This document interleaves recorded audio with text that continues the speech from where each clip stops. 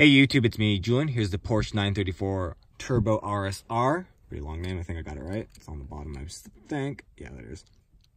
So this, of course, is a custom. I did it myself, so it's pretty amateur. You can see by my awesome paint job there.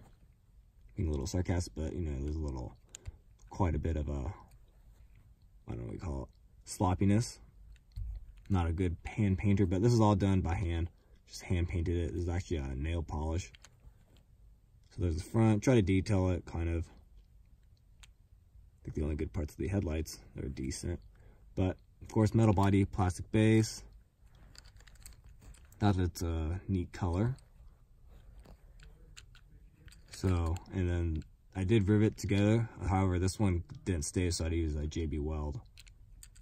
But otherwise, this one's totally riveted.